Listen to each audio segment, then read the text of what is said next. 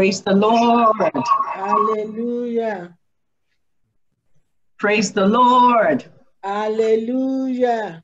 Amen. Amen. Okay, so today, by the grace of God, we will conclude what we started last week. I am really excited within this period. And the reason I am excited is because I know that the Lord is answering a lot of prayers and providing a lot of directions, to a lot of us in view of what we are studying. I am so sure that God has something for you today. Praise the Lord. Hallelujah. And how do I know that? Because the Bible says it's the will of the Father to give us the kingdom. There is nothing. God doesn't, the things that we're asking God for and all the rest of them, He really doesn't need it. It is His good will to give it to us. Praise the Lord. And that is why I am so sure that if we reach out to Him tonight in faith, according to what He has stipulated, that He will surely get back to us in Jesus' name. Amen. So last week, we started a very important study. And what we were studying was the key of kingdom, receiving kingdom breakthroughs. The key of what? Persistence.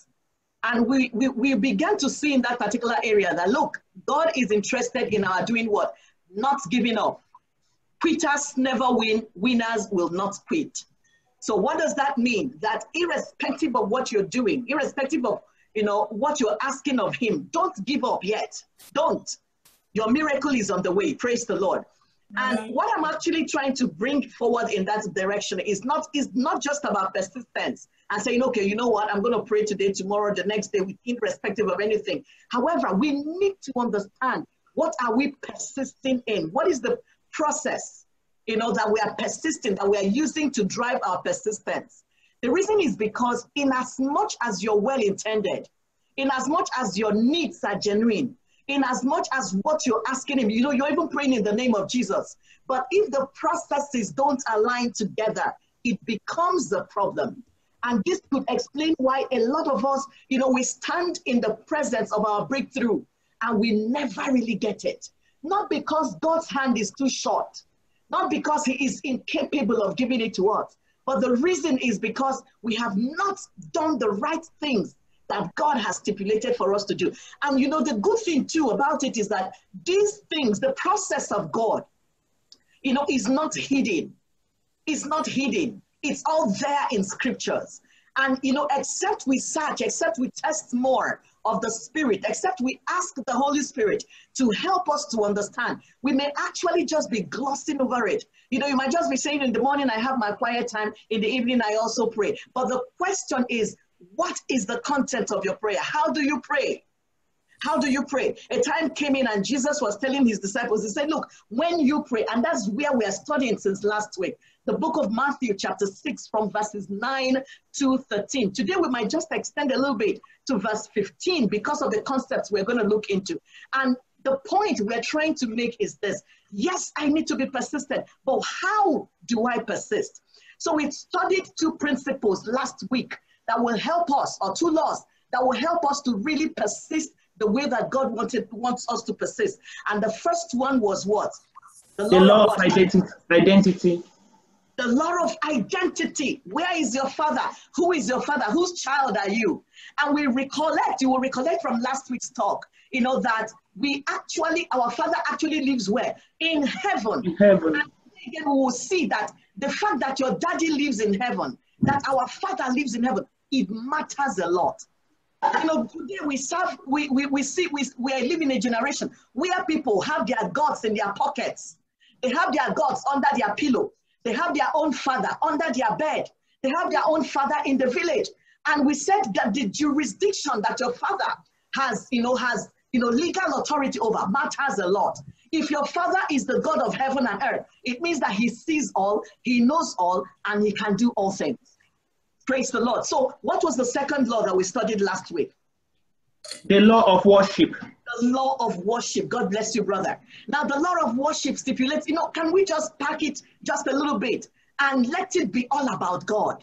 When last did you give God a heartfelt worship? When last did you, irrespective of the situation and circumstances that is trying to drown you, you have actually risen above yourself and you have said, good, look, God, this is all about you. It's not about my enemies. It's not about me. It's not about my problem. It's all about you. And God is expecting us to give, unequaled worship, an acknowledgement to him as our Father. Today, without, spending much time, because we have a couple of them and I don't want to spill this over to next week, because by the grace of God, next week is going to be the bottom part of the month of July, and we're trusting God for something big next week. And I'll tell you a little bit about that later on. But for today, I want us to conclude this aspect and then get on with, receiving our miracles from God. So the law of alignment is the third one. The law of alignment. And if we find that in the book of Matthew, chapter 6, verse 10. Remember, our text from last week has been Matthew chapter 6, from verses 9 to 13. So today, we will be looking at verse 10. And please, if you're there in verse 10 of the book of Matthew chapter 6, please could you just read it out to us loud? Your kingdom come, your will be done on earth as it is in heaven. Your kingdom come, your will be done on earth as it is in heaven. And I'm going to move a little bit fast. Permit me, because each of these laws can take us 1 week to explore. But we don't have 1 week. So we have 7 of them, these 7 laws, of persistence crammed into just 2 weeks. So permit me today if I have to run a little bit fast. Okay? So alignment talks about, having to apportion yourself, having to conform to an already made agreement or something that is already tailored, a way, a path that has already been created. You are expected to do what? To conform to it, to agree with it, to pattern yourself up according to that particular method or methodology that has actually been created. And when we talk about alignment, we are saying that, look, it means that there is something already that has been created to which we are expected to conform.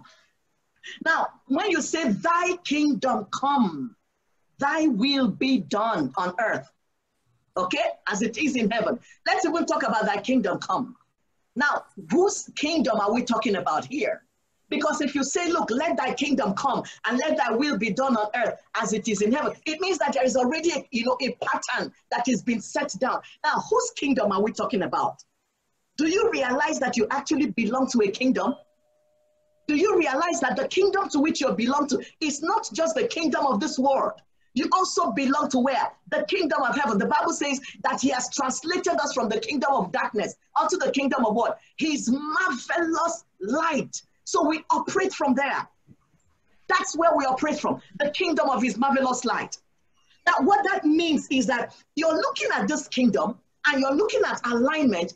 It means that this particular, remember, what is the kingdom? A kingdom is a jurisdiction in which a king rules. And when you have kings, you have laws. It reminds you of laws, because you can't just enter into somebody's kingdom and do whatever you want. Unfortunately, that's what a lot of us Christians do. Consciously or unconsciously. We try to come into God's kingdom at our own terms. We come in and we don't want to align. It says, thy will be done. Thy kingdom come, your will be done, not mine. I know that I have my will. I know that I have something that, oh, this is good to do. This is good to have. This is good to, to say. But I shouldn't just because I have it. I shouldn't just because I think it is right. I need to deliberately do what? Align myself to a kingdom. Now, what this actually means, look at it, an ambassador. There is no ambassador that serves at his own pleasure. An ambassador to another country will always serve at the pleasure of the president. And any day that the ambassador refuses or ceases to conform to the will of the president, to the specifications of the country, what do? They will recall him back. So unfortunately, a lot of us say, hey, this is the kingdom of God. I know we are there, but I'm also here. And I actually want to come to God at my own terms. It will never work that way. So when we say thy will be done on earth, please, Jesus made it very clear in the book of Matthew chapter 12, verse 50. A time came, the disciples came and said, you know what, your mom, your dad, your brothers and sisters, and they are looking for you. And Jesus said, no, don't bother about it. Whoever does the will of my Father is who? Is my brother, is my sister. That's the people, that's my family members. That's the people. Remember when we talked about the concept of identity, we said, look, God is our Father. Our Father. He has other children. And Jesus is trying to define this in that concept of our. And he says, my brothers, my sisters are the people who do the will of God. Now, it just means that if you do not comply to the will of God, it's a problem. It means that the fatherhood of God does not actually cover you. Why? Because you're not playing according to pattern. The rule of alignment or the law of alignment. Now, I want to take us a little bit further here. Now, where does this will need to be done? Because, sometimes when we talk about the will of God, and I hope that one of these days, by God's grace, we'll be able to break it down, to look at that. I would want to look at the book of John chapter 10, and keep us there for a while and actually show us what it means to be led by God, or what it means to understand the will of God, or even to hear the voice of God, because it's extremely important. Each time we say, oh, the will of God, and some of us will say, oh, but what is this will of God? It will be a discussion for another day. But for today, suffice it to say, where exactly does this will need to be done? Now, if you look again in verse 10, it says, thy will be done on earth as it is in heaven. It means that there is a place where the will of God is already not under contention. Where is that place? In heaven. And now look at what we do as Christians. Now let me explain this very well so you can understand it. Now when you're praying, what you're actually doing is that you're bringing stuff down from the spiritual realm and you're bringing it, you're forcing it to the kingdom of men. That's exactly what you're doing, because it says his will already is done in heaven. Everything you need is already there. It's already established. God has it. You're looking for a good husband, God has it in store. You're looking for miracles, God has it in store. You're looking for a good job, God has it in store. You're looking for new body parts, God has it. And now you need to bring it down. And now you're saying, God, let your will be done as it is in heaven, here on earth. So there are two areas where that represents earth, as the Bible actually says it. The first one is your life as an individual. Now, if you read the book, if you get to the book of 2 Corinthians, where the Bible talks about, but we have these treasures in earthen vessels. We are earthen vessels. Remember again, we are the vessels of, we are vessels of earth. And if any man shall purge himself and all the rest of them, you are the number one place where the will of God needs to be established. You are the number one place where the will of God needs to be established. You are the number one place. Now, but the question is, why is it that God is requiring his will to be done? Can't he just leave us alone? Let him, since the will is already been done in heaven, that suffices. And we can just do our own thing here and then let him answer our prayers and let's just do our own thing. But why is it required? Can somebody read for us the book of John chapter 5 verse 30? Read the book of John chapter 5 verse 30. I would love the Amplified Version if you have it, or the New International Version. Very New fast. International, yes, New International Version. Yes. By myself, I can do nothing. I judge only as I hear, and my judgment is just. For I seek not to please myself, but him who sent me. Praise the Lord. Now you see why we can't just trust ourselves. Okay, you see why we can't just trust ourselves and say, I know what I'm doing. Sometimes you actually wonder, why is it that God wants so much of us to want so much of him? Jesus tells us here in the book of John chapter 5 verse 30. He says, of my own, I will not be able to do anything. Not. And it doesn't mean whether it is a big thing or a small thing. Some people only get to God when it is a big problem. Some people will just only get to God when it is something, oh, I need this now, my enemies, I need this. No. And then you actually don't think that cooking in the morning in the kitchen, making that cup of coffee, that you should actually pray about it. Wait until they tell you what happens to some people as kitchen accidents just because they wanted to make a cup of coffee. Now, what are we talking about here? We think it's so small.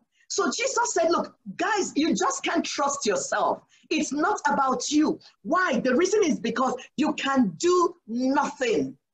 You are not able to do anything. You can do nothing of your own self. Now, and then he comes back again in that particular scripture. We can see another thing. And he says, look, the reason is because we are prone to error. Remember, the Bible says in the book of James that you ask and you do not receive. Why? Because you ask amiss, so that you can actually spend it in your own lust. So we are prone to error. And Jesus said, hey, don't trust your will so fast. Don't trust your will. Another thing we can see in that verse 30 is the fact that we seek our own things. Jesus said, I do not seek my own. However, not my will. Because what? I am not seeking my own things. I am seeking the things of God. Let me ask you, what percentage of your prayer point is conformed to God? What percentage of your prayer point is seeking God actually, or seeking the things of God? What is the percentage? Let's analyze your prayer this morning. Okay, let's just take a little time and analyze your prayer this morning. You prayed? Yes, I believe you prayed this morning, probably for 30 minutes, yes, or for an hour, praise God. But let's analyze what you really prayed about. How much of that prayer conformed to the will of God? Because sometimes we spend 90% of our time and we actually just pray, give me, give me, give. Listen, let's look at the book of Matthew chapter 6, verse 33. God knows that you need these things. He knows. In fact, he is so sure that you need them that he has made a provision for you to ask for them. So he says, instead of just pursuing these things, they will come to you. But first of all, seek ye the kingdom of God and its righteousness.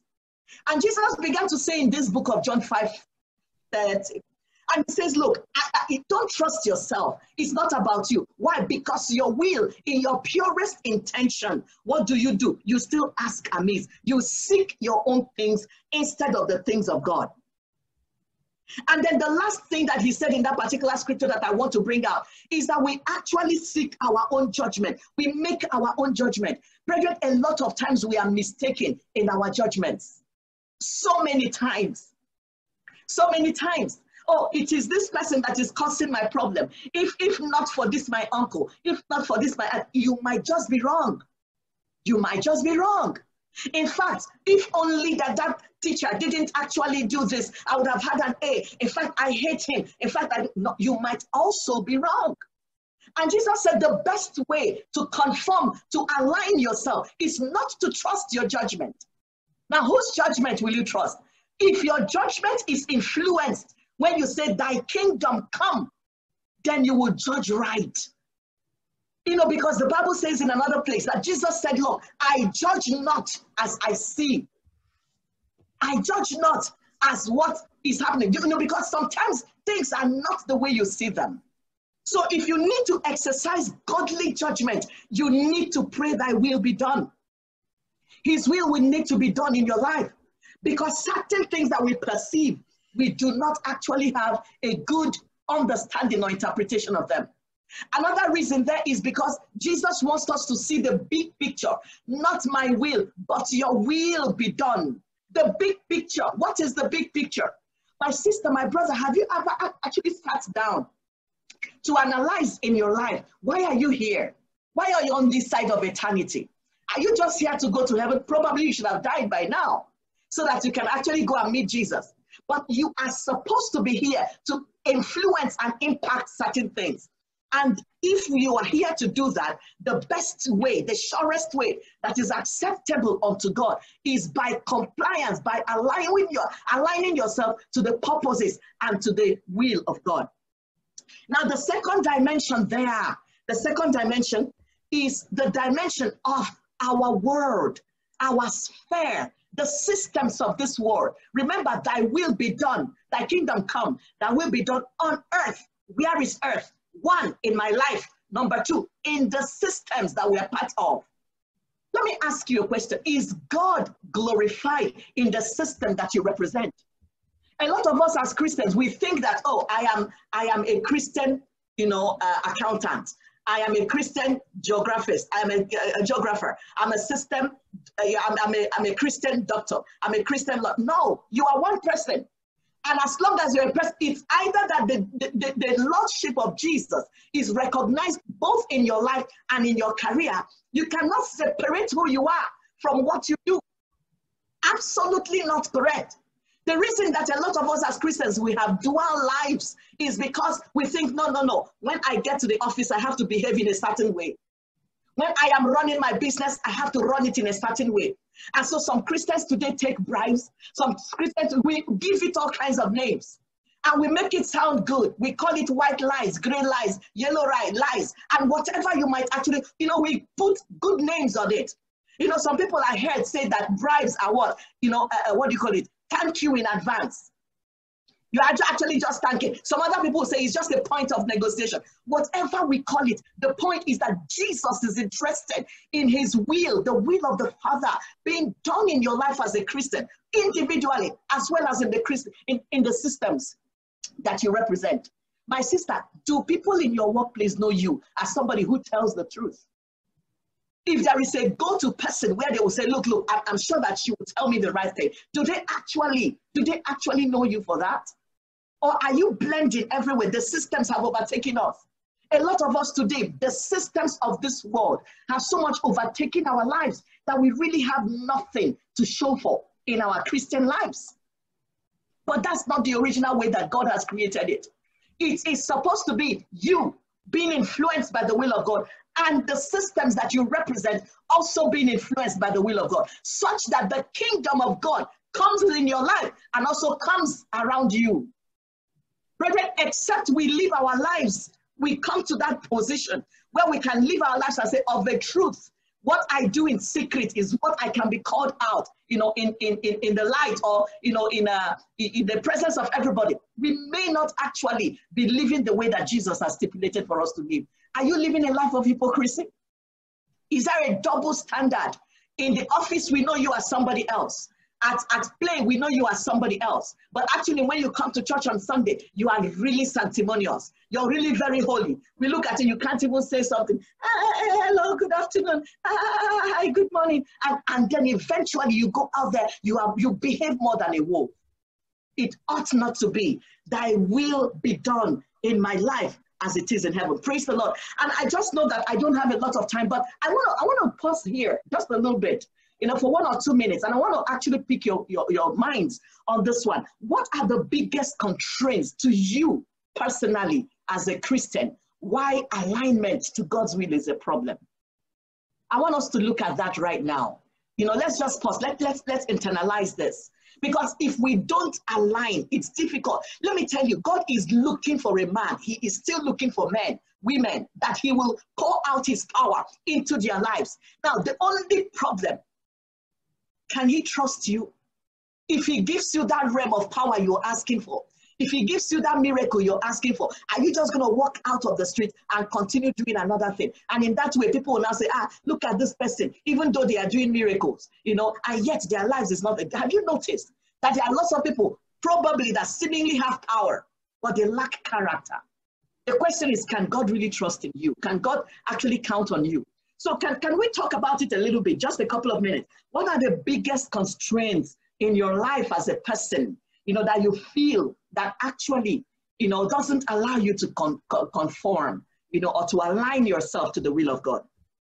Yes, please unmute yourself if you want to say something. Otherwise, I'm just going to call and pick on people to say something.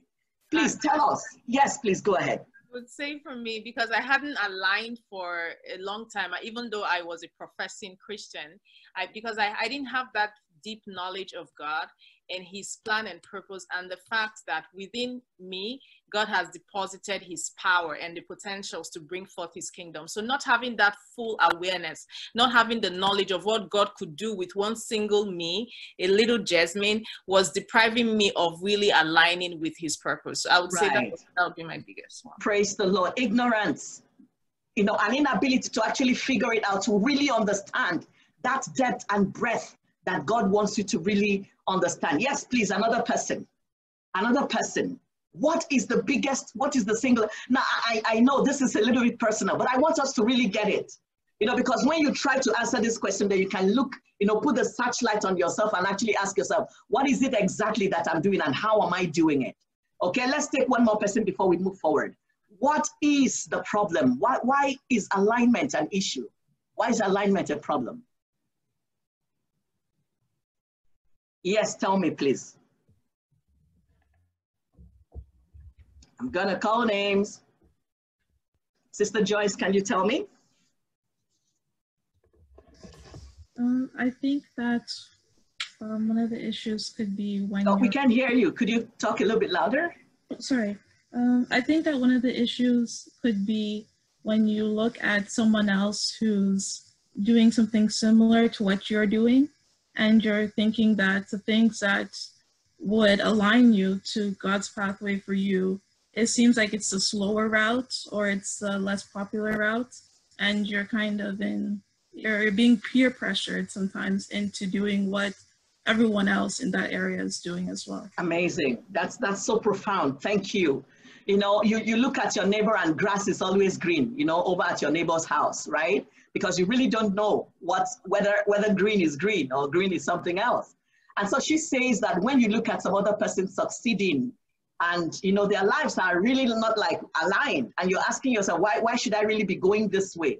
You know, I've come to a point in this race when I tell myself every day, I tell myself, look, you know, even if Jesus comes now and I live my life, I have lost nothing. I have lost nothing. What do you lose in telling a lie? What do you lose in, you know, really living a riotous life and all the rest of them? You know, because it is when you begin to look at those things as, oh, they enjoy more and I am not enjoying, and I'm going to church and they are saying, do this, do, you know, if you look at those things as restrictions, you find out that it becomes cumbersome. Praise the Lord. So thank you very much for that stuff. Let's move ahead a little bit. Now we'll take two laws together, but we'll break them down, and then that's the next verse, verse 11, chapter 6, verse 11. The law of dependency and the law of consistency. Both of them are in that particular verse 16, verse 11, Matthew chapter 6, verse 11. Remember, we are saying we need to persist, yes, but how do we persist? In the place of prayer, in the place of seeking the Lord. And the next one is the law of what? Dependency. Give us this day our daily bread. That's that verse. That verse, we will break it down using two laws. So the first one is give us. Give us talks about what? The law of dependency. When last did you really humble yourself to ask God for something? No, I'm really saying ask, because I'm qualifying it. It says give us. You know, because the language we speak when we actually pray most of the time is, God, I command you in the name of Jesus. I command heaven. Now, I'm not saying you shouldn't command anything. I mean, when you're dealing with the devil, you just want to command him, right? But if you came into your father's presence on a good day in the morning, and you say, Daddy, good morning. Daddy, how are you doing? In fact, Daddy, I command you right now to give me my breakfast. Seriously. If it's me, my children will tell more what I will do. Praise the Lord. Yeah, really? Command me to give you your breakfast? Come and eat. Praise God. So a lot of us, we use the wrong languages when we actually come to God. The law of dependency. How do you relate with God in that? Some of us even threaten God. We say, look, God, I'm giving you 24 hours. If you don't do this, that I'm going to turn around. You know, story has it that there was somebody that went to the campground, you know, the campground is that place where you can actually, you know, have a retreat or something like that. So this guy, and he has a ministry, went to the campground, and another brother, a good, well-intended brother, was also praying, you know, doing a prayer walk and coming around the corner. And then he had this brother shouting, and he was shouting, God, look, in the name of Jesus, I give you up to December. If there are no miracles and signs and wonders in this ministry, I will leave this Bible and leave you alone. Seriously? You're telling God that? You know, do you threaten God? Do you come and say, God, in fact, I'm going to go away. If I fail this course now, I am actually going to backslide. In whose interest is that? You know? And then some of us also, we come to the presence of God, and instead of saying, God, please give me, what are we doing? We are comparing ourselves with ourselves, just like what our sister Joyce said. And in that particular instance, we are now telling God, look, God, Sister Justine has a beautiful hair. Oh God, what about me? Look at me, I'm even bald. Or look at me, I can't even go to the... Seriously? The Bible says that you're beautifully and wonderfully, fearfully and wonderfully made. And godliness with contentment is great gain. My sister, when you say, give us this day our daily bread, do you really know? Now, it also tells us, tells us that God is bigger than we are, because you can only ask somebody who is bigger or who has something more than you do to be able to do what? To give me water, give me food, give me this. Some of us still don't believe that God is big enough to give to us. And so what do? We make our own alternative arrangements. We make our own alternative. Look, if God does not give me a husband this year, that is it. I'm actually going to go out there. Whoever I see right now, I am just going to get married to the person. Seriously, we need to really understand the fact that what happens, that God is big enough. And remember, the quality of a person that makes a promise to you will determine whether you actually go with the person or not. So the concept, we should know that God is sufficient. He has infinite capabilities, to be able to meet our need. The Bible says in the book of Psalms chapter 24, verse 1, Psalms 24, verse 1, what does it say? That the earth is the Lord's and the fullness thereof. Now, do you see why it is important that God should be in heaven? Why? Because the earth is his own. And the fullness thereof. It's not just the earth, the fullness thereof, the people and they that live therein. So any of your miracles that somebody is holding who lives on earth, God can actually speak to him and say, hey, this is my land. I'm the Lord here. Do what? Go to my daughter's house and give her this. Go to my son's house and give him this. Why? Because the earth is the Lord's. And this is the one you're saying, give me. So when we ask God to give us, we recognize the fact that the giver has the ability to give. Now look at the sentence structure of that particular verse. Look at the sentence structure. He says, give us. And then he says, all the things that are in between. And he says, bread, our daily bread. Bread. Now, what does bread mean? Bread could be tangible and intangible things. God is not limited. We don't only come to God when it is a breakthrough service and we want to actually, what do you call it? It's only breakthrough service and we only want to get big miracles from God. No. The little things to God is interested. And I just saw a question from someone who is saying, the fact that we command God, does that mean we are arrogant or something like that? I would rather command the devil than God. Why? I want to be in God's good books. Now, to some extent, it might not actually, state arrogance. Why am I saying this? Because we are used to that prayer language. In the name of Jesus, I command you rain, stay there. Yeah, that's an elemental thing. In the name of Jesus, I command snow, no snow today. That's something. But do you really command God? Do you really, the Bible says in the book of Isaiah, concerning the works of my hands, do you command me? Commanding me? Are you really commanding me? Look at what happened when Job, began to talk about, even though Job was clean, he didn't do anything bad and all the rest of them, but that calamity came upon him and then he was beginning to question God. God came down in his bigness. And what did God say to him? He said, Job, where were you when I was creating the earth? Job, if you say you know much, where is the foundation? Where did I hide the foundation of this earth? Where is it? So I think that the language, when we talk to our Father, yes, when you're dealing with principalities and powers, command them, command them, let them get out of there. Command sickness and, sicknesses and diseases, let them get away from your path. Command the demons, let them get away from your path. But when you deal with God, you need to realize that you're dealing with your Father. You need to realize that you're dealing with an entity that is much bigger than you are. You need to realize that you're dealing with somebody that doesn't really need you to exist, but you need him to exist. Praise the Lord. I hope that answers a little bit of that question.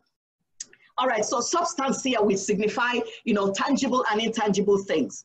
The Bible says in the book of John chapter 14, and just because of our time, we might not read all of these verses. 14 from verses 13 to 14.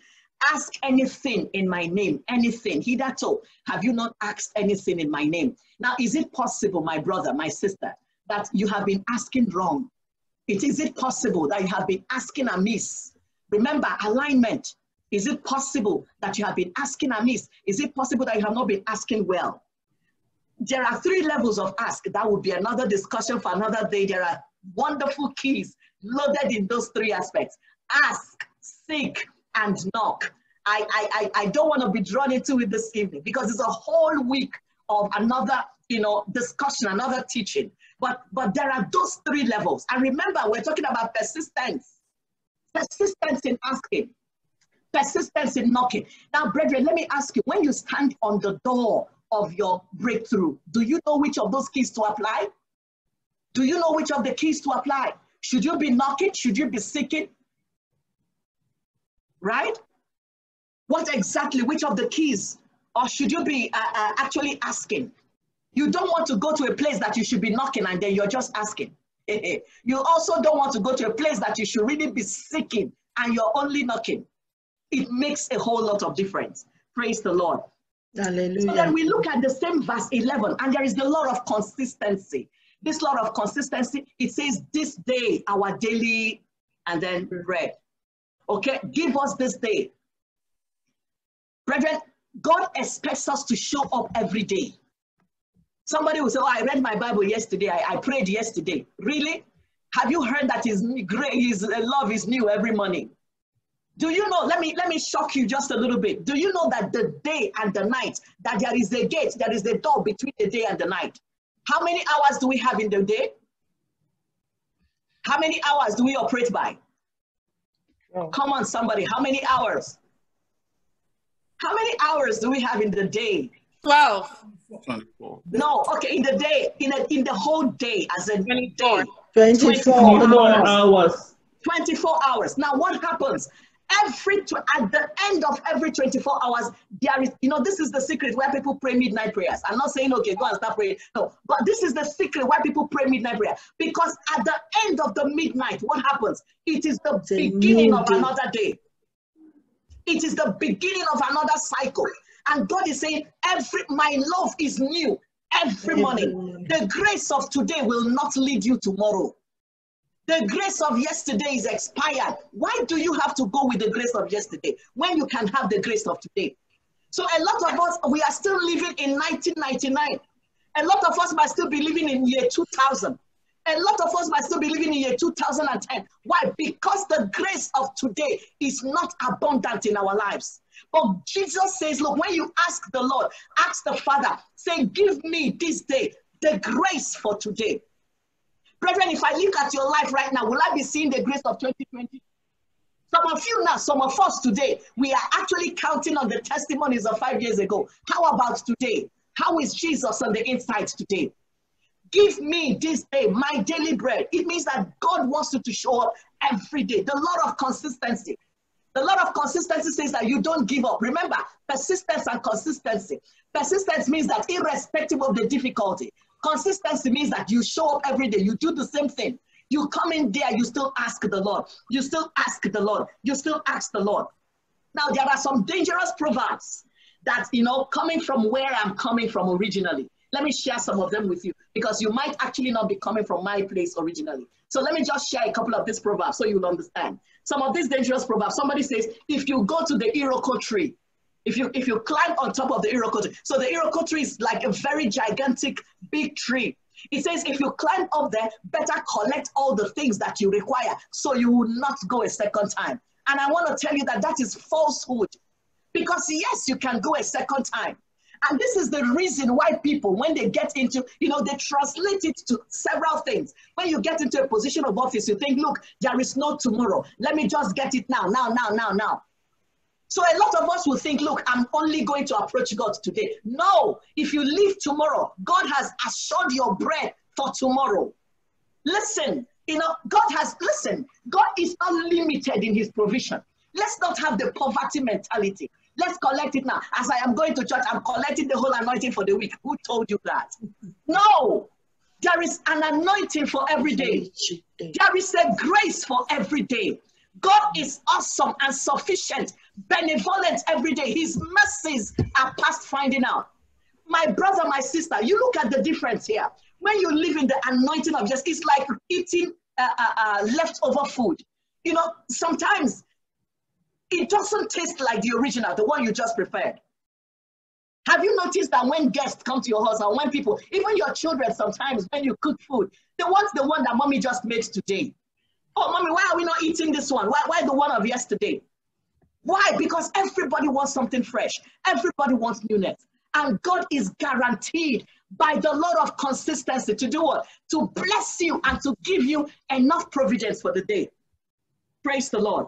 Now the second proverb that I actually want to talk about in that direction, he says that if your brother is in heaven, you don't have to go to hellfire. Hey, listen to me. People can go to hellfire when their brothers are in heaven. True. The reason is because you think, oh, my brother is going to church to go and pray for us. Have you heard people when they say, oh, you're going to church, please pray for us? No, come and pray for yourself. Come and ask the Lord. There is a reason why God is saying, give me this day, give us this day, our what? Daily bread. God expects you also to come in. Praise the Lord. So the second level dependency doesn't work with God. The second level dependency does not work with God. And this is something we need to be very, very careful about. Now, because of our time, I would have to go very fast on the last two laws. The next law, the law 6, is the law of retribution. And if we look at it in the book of Matthew chapter 16, please let somebody read very fast for us. Matthew chapter 6, read verse 12 for me, read verse 14 and also verse 15. I will just take them together. Remember, we are talking about the 7 laws of persistency. What exactly, how do you persist? And the how is what we are dealing with. And out of the how, we are dealing with 7 laws. So we've talked about 5 laws right now. We're on the 6th one, the law of retribution. Please, somebody read for me. Matthew chapter 6, verse 12, verse 14, and verse 15. I'm reading from the Amplified Version. Is that okay? Right. Nice. Yeah. Okay. And forgive us our debts as we have forgiven our debtors, letting go of both the wrong and the resentment. Verse 14. For if you forgive others their trespasses, their reckless and willful sins, your heavenly Father will also forgive you. Praise the Lord. Hallelujah. Extremely important, so explicit. It's very, very clear in black and white. So this is one of the biggest reasons why a lot of people, it's not because you're not persisting, it's not because you're not consistent, it's not because you're not dependent on God, it's not because you don't identify him as your father, but just because you can't let go. Someone offends you and you want to, some people say that revenge is best served what? Cold. And you hold it in your heart for 1 week. You hold it in your heart for 1 month. I will never, in fact, God will be the one to judge me and you. The judge or whatever the judgment of this case between us is going to be in hell. Seriously, you think you'll get there? Because the Bible says, forgive and it will be forgiven. So Jesus was telling them, look, guys, when you pray and you really want God to hear you, listen, if you don't forgive, nothing, you're not going anywhere. If you don't forgive, you're not going anywhere. Remember that, one of the reasons why people don't trust God enough to fight their battles or to actually revenge on their behalf. The Bible says in the book of Romans chapter 12, verse 19, that vengeance is mine, says the Lord. One of the reasons why people don't trust is because they don't really understand that God is in heaven. God is not in your village. As in, he's not limited to your village. He's not under your bed, such that he is not able to see things that are outside your bed. He's not in your pocket, such that you carry him with. No, he's in heaven. He sees all. He knows all. He judges all. We can trust him. One of the biggest lessons I've learned in life is to give people forgiveness in advance. Everybody that comes across my path has a 5-year automatic rechargeable forgiveness. Whatever you do to me, I have a garbage bag, I put it in there. Why? Because I'm already expecting that offenses will come. So when it comes, I am not surprised. I just dump it where it belongs. 5 years. So before you think, okay, I'll get to another 5 years and I will offend her, I will renew it, automatic recharge. Now, what does that tell me? What does that do for me? It means for me that I don't want to get encumbered at all. Now, you are not me, I understand, and I don't want to trivialize, some pains that might have been in people's lives, where you say, this person, I will never forgive you.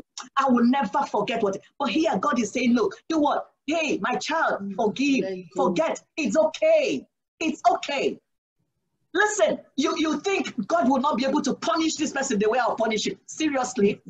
And I've seen people who are looking to punish others and they die. Why don't you just wait and let God fight the battle for you? There are so many things that we have missed out on. Why? Because we can't just forgive our mates. And God is saying here, look, if you don't forgive another person, hey, I'm not bound to forgive you. So it's not, there are no two ways about it. Oh, Father, in the name of Jesus. No. Sorry. Did you forgive your? In fact, it's as bad as if you remember that I have something against you. Not that you have something against me. That you should make peace with me before bringing your offering. That's exactly what scriptures expect us to do. It's a higher road. It's a higher path to follow. And I know it's tough. I know it's difficult. You know, and there's a class exercise here that would have talked about what are those things that actually help or make us not to forgive easily. But just because of our time, probably if we have a couple of minutes at the end, I will come back to that. And then the final one, the number 7, the law 7, is the law of acknowledgement. And this is Matthew 6:13. It says, first of all, and lead us not into temptation. Brethren, time will fail me to work this scripture very, very well. Forgive me that I'm not going to work it as I wanted to. Because there are 2 sections in that verse. First of all, lead us not into temptation. Is the Lord your leader? Who is leading you? A lot of us are leading ourselves. A lot of us, we are the leaders. And listen, in the kingdom of God, the advancement that God, the principle of advancement in this kingdom is that we are followers. Leaders are rebels. Go and read your Bible in the book of John chapter 10. And I'm not talking about it literally that we don't have a leader. No. I'm talking about people who in their heart are the ones leading themselves. It's dangerous. Because they look at again, John chapter 5 verse 30. You can easily lead yourself in the wrong way. Why? Because you can't trust yourself. We're so prone to mistakes. We're so prone to evil as humans. So everything that comes from an unchanged mind cannot give glory to God. So we subject ourselves to the law of acknowledgement. God, you're my leader. Please lead me away from temptation. Brethren, there are temptations in this world. And it says, deliver us from all evil. Why? Because your own is the kingdom, the power, and the glory forever and ever. Amen. And if you tell God that, think about it. You come into the throne room of God and you say, hey, Daddy, this morning, you know, I really need you to lead me. I don't want to get into the snares of the fowler. I don't want to, you know, dash my foot against the stone. I don't want to be, you know, encumbered by the enemy.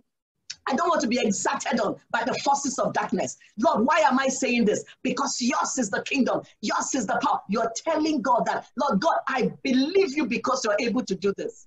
And this is why somebody like Job could say, look, God, even if he slays me, yet will I trust in him. Yet will I follow him. So that you know that when you have prayed, you come out and circumstances, wind is blowing everywhere, and circumstances are adverse. And you know, no, Lord, I know, because thine is the kingdom, the power, and the glory. These things are what? They are just temporary things. They will not impact my faith.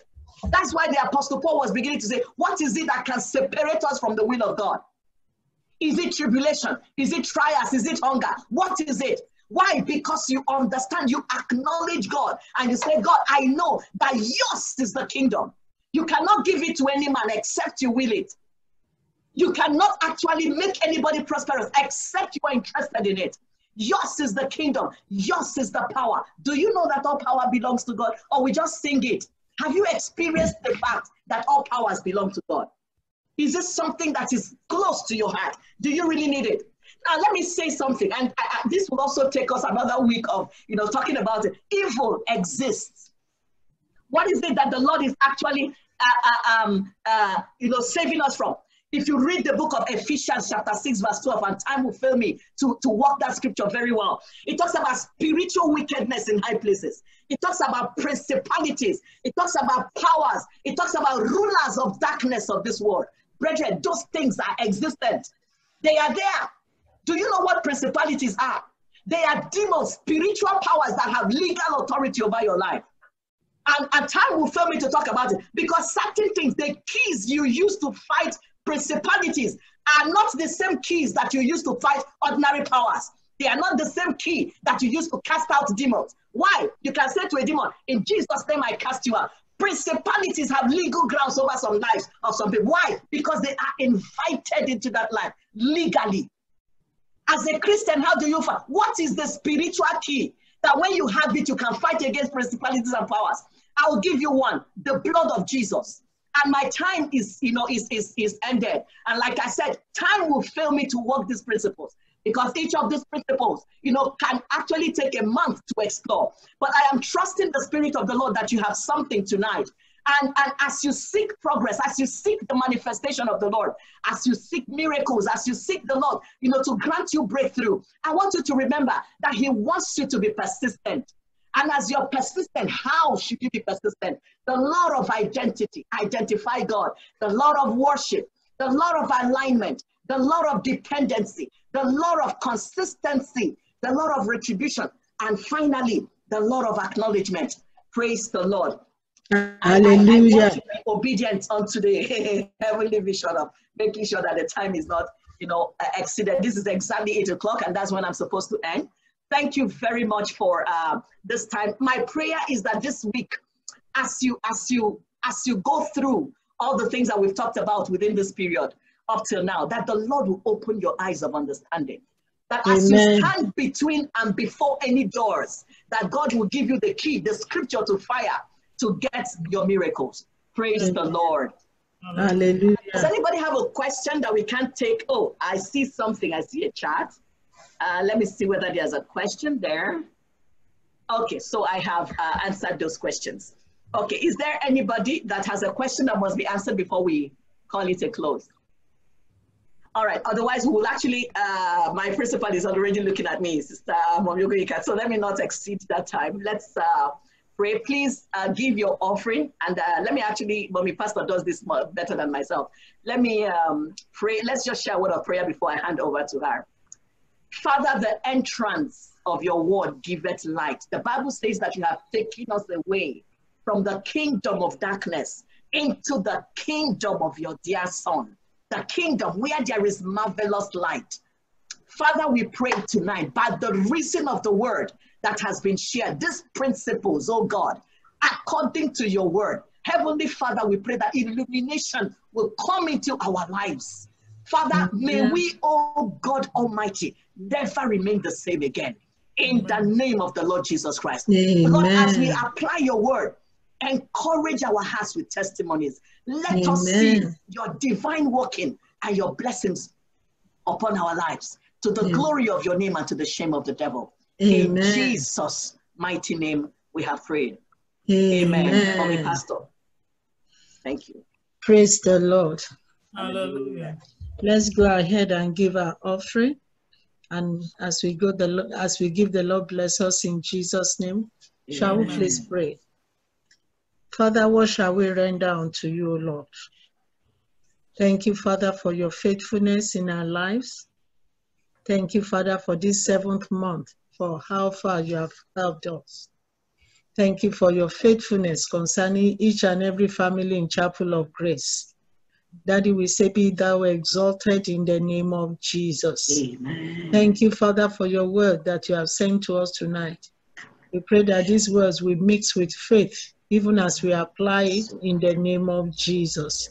Amen. Daddy, we pray that your word will dwell in us richly in Jesus' name. Amen. And for your daughter that you have used tonight, we pray that you will fill her afresh in the name of Jesus. Amen. New option, new grace, new anointing in the mighty name of Jesus. Amen. And every one of us will cover us with the blood of Jesus. And we pray that your name alone will continually be glorified in our lives in Jesus' name. Amen. As we give our offering, we pray that you will accept us, you will accept the offering. You will use it for the glorification of your work in Jesus' name. And your name alone shall be glorified. Thank you. Thank you, our Father and our God. Be thou glorified, O Lord. For in Jesus' mighty name we have prayed. Amen. Amen and amen. Thank you so much. Shall we go ahead and share the grace in fellowship? The grace of our Lord Jesus Christ, the love of God, and the fellowship of the Holy Spirit be with us now and forevermore. Amen. Surely, goodness and mercy shall follow us all the days of our lives, and we shall dwell in the house of the Lord forever and ever. Amen. For we shall live, we shall not die. We shall live to declare the works of the Lord. in the land of the living, in Jesus' mighty name. Amen. Amen. Thank you so much. God bless you.